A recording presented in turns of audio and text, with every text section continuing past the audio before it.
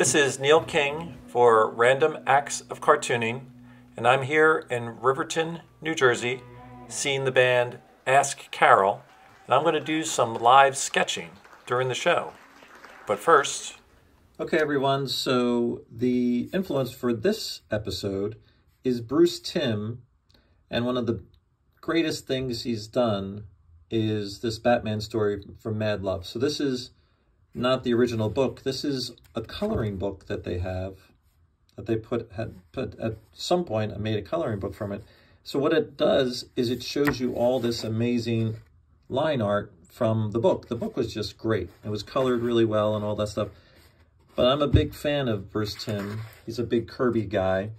So everything that I see of his, I just love all of his ideas. He's, you know, cartoonist, and he does animation, and he does character stuff. All the Batman stuff came from him.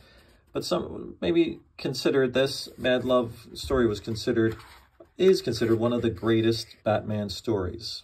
And the things that I love that he does is the economy of line, and he does a lot of gestural stuff. So he's really cartoony, but then even with his cartoons, he can make something look dramatically scary or over the top at the same time. But such beautiful work, and I love seeing it like this. That's why I buy a lot of Essential comics where they don't have the coloring on it. And sometimes when they're in a larger area like this, you just get this thing. And notice there's no line, there's no overdone area anywhere. All great storytelling. We get close-ups, far shots, silhouettes, all the things in cartooning that you're used to seeing. And I just love everything. Even his backgrounds are just what you need. You don't have to do too much. And his use of shadow, like that, reflections and light, spectacular. Everything about this episode was good. It was funny. It was scary. It did all kinds of things. Look at that great scene. Economy of line. Beautiful little water effects. Just a master. You know, he's done a certain amount of real comic work, but most of his career has been doing a lot of animation stuff. But he does lots of other books. I'll show those too. Look at that great image. I could talk all day about the Bruce Timm line, that brush, beautiful. But great influence, and it's actually a coloring book. Bruce Timm. Okay, so this is another great concert that I'm seeing here at our friend Debbie and Chris's house. They have bands come throughout the year. And this is Ask Carol, and they're from Norway. And they're kind of an alt-pop group. So they had really great sound. And what's great about this venue is there's only about 50 people there. And so I was able to get close, like the front row, off to their right, and just start doing a couple sketches. So the great thing about being so close is that you can just develop a specific feel for like what you want to get from them pretty quickly, because they're not moving that much. They're in the same area. But the lead singer's constantly really is moving. So she's playing guitar, she has a trombone, she got a drum and all that kind of stuff. She's very active, but she's interesting, and so I was just trying to get a feeling for what she's doing. And when you're a cartoonist like I am, that you're always in your back of your mind, you want to kind of make it look like them, and you're kind of simplifying a lot of things.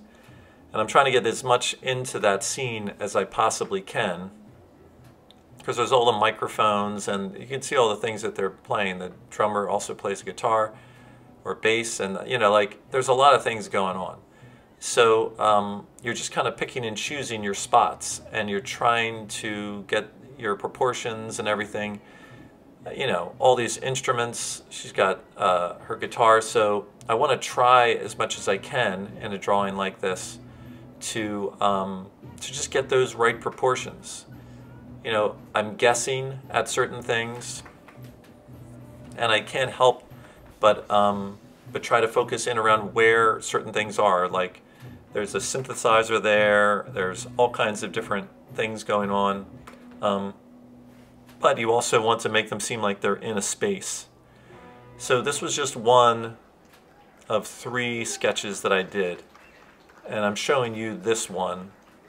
But here's like another one that I had done. I got a little closer into them. And this is a much closer face shot of her. That's the facial shot. So this is where, again, the main part was, and it probably took me about 7 minutes or 8 minutes to do that specific piece, really most of it. And then I was just kind of touching it up after that. But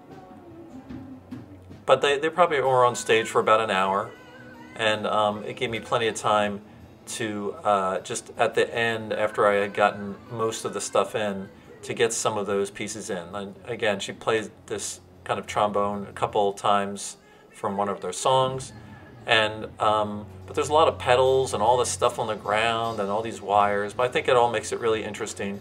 And she has all that hair.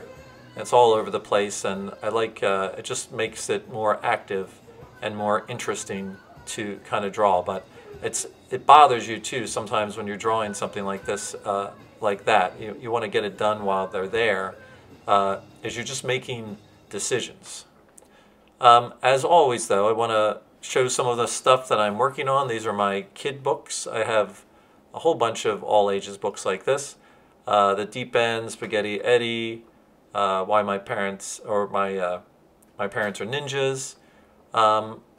So take a look at them. They're in my Amazon store with all my other adult things that I have also there. These are all just lots of fun things for all ages that I have. And as always, I have sketches that I do. A bunch of conventions are coming up, and these are the kind of things I do. I also do commissions, so I have all my contact information on every one of the episodes that I do here. So make sure you're supporting, and I'm always looking forward to do lots of different projects. Hope to see you at a convention too. Okay, here you can see I've gotten a little bit further along. I've added some parts to the foreground, and now I'm working on the drummer. And again, luckily, he has certain things when you're drawing a face like that, as small as that is, and I'm drawing right with pen, that there's a part of you that if you overthink it, you just wind up doing too many lines, and then it's just too much. Because every little line is important when you're working with a ballpoint pen, or if it was like even a fountain pen. You gotta just do it and try not to overthink it. But with him, you're lucky because he's got those big glasses, he's got a beard and the hat, so pretty much anything I do is kind of going to look like him because he's got all the stuff. And even with her, with the long hair, that's pretty, these are pretty big kind of caricature kinds of things that you can just fall back on and you get the feeling of them. Like even for her eye makeup, is something that really kind of sticks out too. She's got a very angular face. And with him, he's always smiling. He's looking up at her, and they're all constantly looking at each other because there are certain parts they have to do things in. That's why I went in a little bit further to get closer to them when I eventually did that. I think it was important because they just look at her, she's playing the trombone, it's insane. And they were just fun. Norway, their first part of their tour, they're all young, they're really trying to get out there and do stuff. It was really great to be able to see something like this. But to bring your sketchbook when you see this kind of stuff, it's fun. So here this is, again, this is like getting down to the end of the piece.